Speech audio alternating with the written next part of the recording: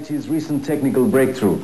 The Center for Research in Cognitive Systems at NIIT has developed a chatterbot, a robot, who can act like virtual people on the net. The chatterbot is the first of its kind in Asia. Its developers say that it can think and slowly acquire a personality of its own.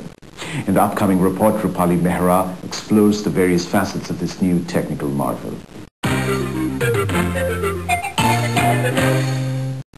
Who says computers cannot think? They can if NIIT can help it. The Center for Research in Cognitive Systems at NIIT has developed a chatterbot or a robot that can act like a virtual person on the net. The chatterbot is the first of its kind in Asia. Its basic elements are a speech engine, a semantic network, a database and an adaptive interface. Once installed at the website of a company, this appliance can answer queries from its browsers. Chatterbot is an emergent and adaptive system. Idea is to create a system which will converse with you like a human being, despite it being a computer program. And now there are several characteristics of a human-to-human interaction.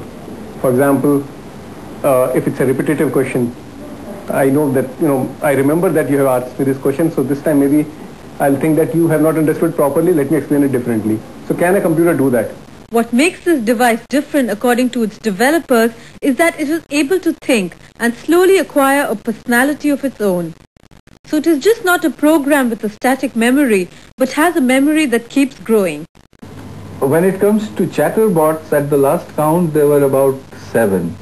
But all of them are static. Actually, 6 of them are in the United States. I think this is the only one outside of it. And most of them are static databases, meaning if you ask the same question, it gives the same answer each time. This fellow here is an adaptive chatterbot. So the more conversation it gets, the better it becomes. And some people say that since I teach it, the more conversation it gets, the more like me it responds.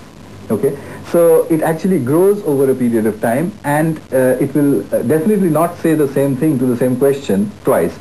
It may, but it also may not, just like a human being.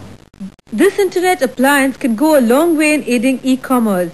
The chatterbot could act like a virtual representative of a company who has a website on the net. So there is no need for people to answer queries from browsers. Now this program can take over. So if you say that I have my business website on the internet, then you must also have your receptionist. And that receptionist cannot be human. What we have in today's systems are pages after pages after pages of text. And often people don't read it. What we need is an interactive system where you can ask a question and say, can I meet so-and-so? And the system should be able to tell you yes or no or whatever it is. How much does this cost? Why is it so expensive? Can you give me a discount? These are all questions which will become very important in e-commerce, and thousands of them will come. When it comes to the other 2 internet appliances that I talked about, their applications are mostly for surveillance.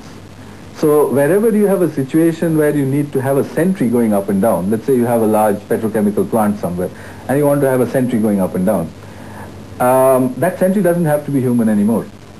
All the technology we need to make that sentry a little thing that moves is already there. You don't actually have to expose a sentry or a soldier or anybody to a hazardous situation where all that he or she is expected to do is to watch. So how does the chatterbot adapt to the business environment it is placed in? Behind this device is a trainer, also like a tutor. In event the chatterbot does not understand the query being asked by the browser, the robot goes back to the trainer who keys in the solution.